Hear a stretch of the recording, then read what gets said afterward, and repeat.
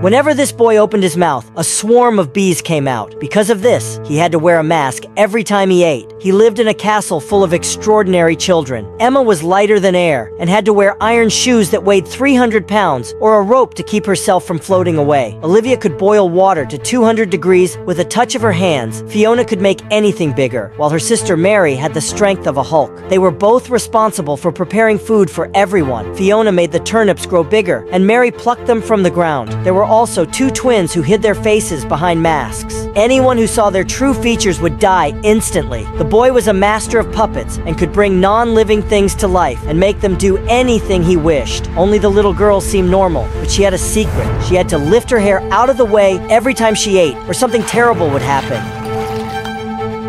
Miss Pei was the owner of the castle. She had the power to control time. All the children lived in her time loop, where it was always September 3rd, 1943.